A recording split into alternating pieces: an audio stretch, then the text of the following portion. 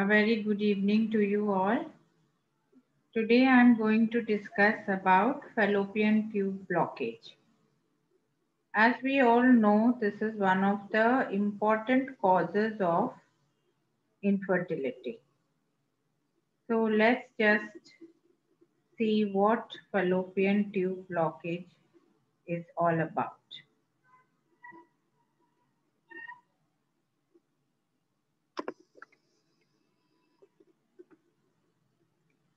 Now, as you know that the uterus is situated in the lady's pelvic area and then it is attached to the fallopian tube and the ovaries.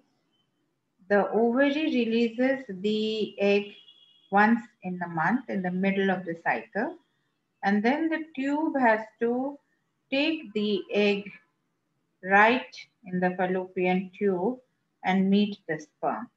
The fertilization happens in the fallopian tube, and then the embryo gets formed, travels back, and then implants in the uterus. So the tube is like the IVF laboratory. Fertilization, embryo development, picking of the egg, everything happens in the fallopian tube. So you can imagine how important it is for a pregnancy. Now, why do fallopian tubes get blocked? It can get blocked because there is an infection.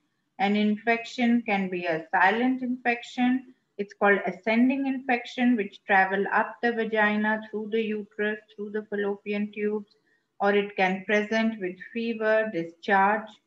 The fallopian tubes can be blocked because of endometriosis, though in sometimes endometriosis tubes are actually open and they kind of the blood travels back through the tube, but sometimes they are not working because of that.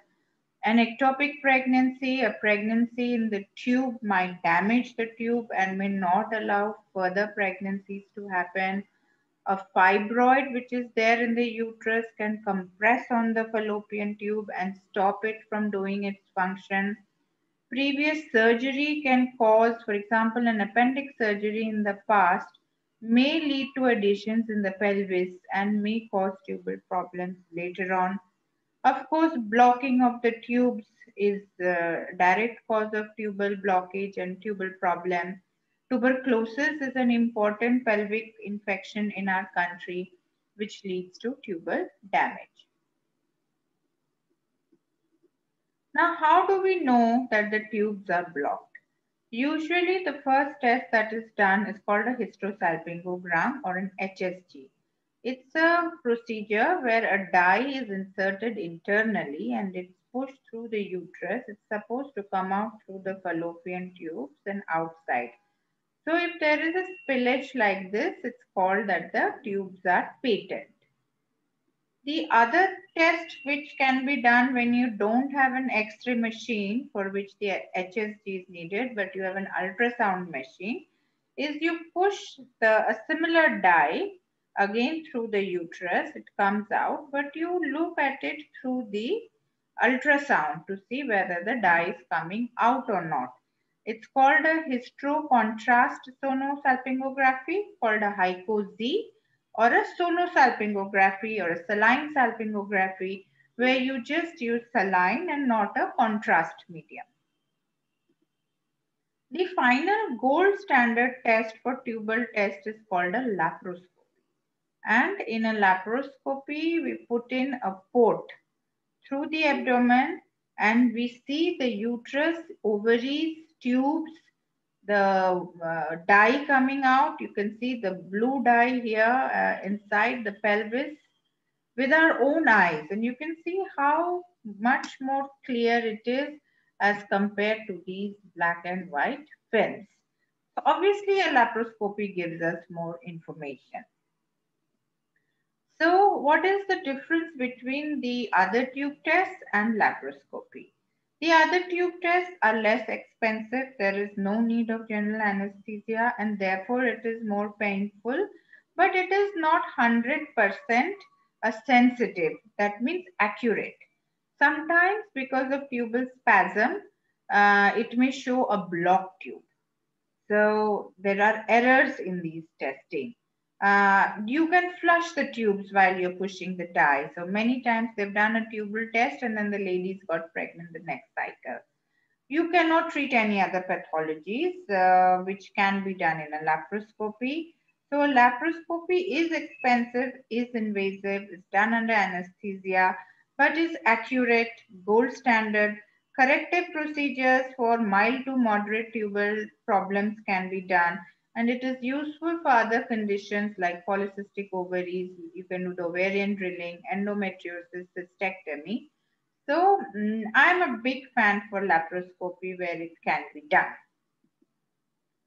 So what are the treatment options for tubal blockage? For pelvic infection, sometimes giving pelvic inflammatory disease, antibiotics, antitubercular treatment, it can be helpful. Surgical, you can do tubal flushing, adhesiolysis, tuboplasty, tubal recanalization. So not all tubes which are blocked can be corrected surgically. The bad tubes, the frozen pelvis tubes cannot be corrected. But some tubes you can just flush and open out the blood and the mucus matter.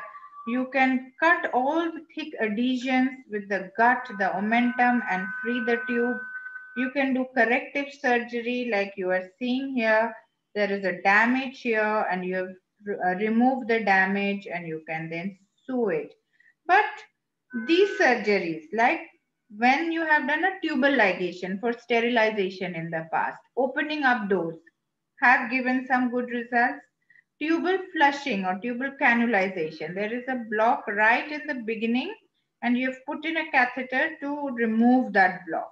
These lead to good results surgically, but other categories where there is bad infection and all that, they do not give us good results. Block tubes, IVF.